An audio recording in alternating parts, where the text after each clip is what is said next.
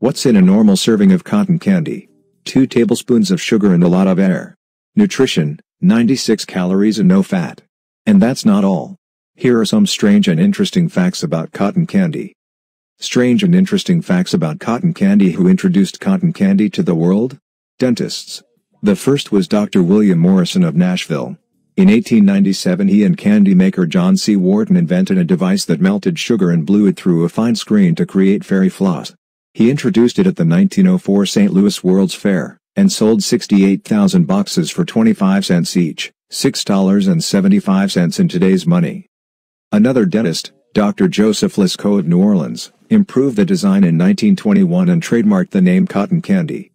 What Americans call cotton candy is called candy floss in the UK and India, fairy floss in Australia and Finland, Papa's beard, barba papa, in France, and old lady's hair in Greece. Modern cotton candy machines melt the sugar and spin it at thousands of revolutions per minute, using centrifugal force to shoot the molten liquid through tiny holes.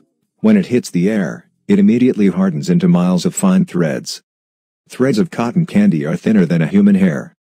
Spun sugar has been around since the 17th century. Chefs whisk melted sugar into thin strands with a fork, using them to decorate cakes and pastries.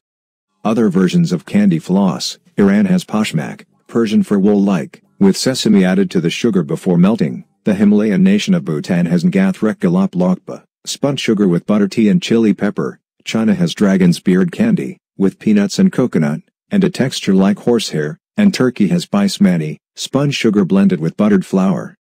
National Cotton Candy Day is December 7th. Fabric makers use a similar melting and spinning process to make polyester thread for weaving into cloth. What's in a normal serving of cotton candy? 2 tablespoons of sugar and a lot of air. Nutrition, 96 calories and no fat. And that's not all. Here are some strange and interesting facts about cotton candy. Strange and interesting facts about cotton candy. Who introduced cotton candy to the world? Dentists. The first was Dr. William Morrison of Nashville. In 1897 he and candy maker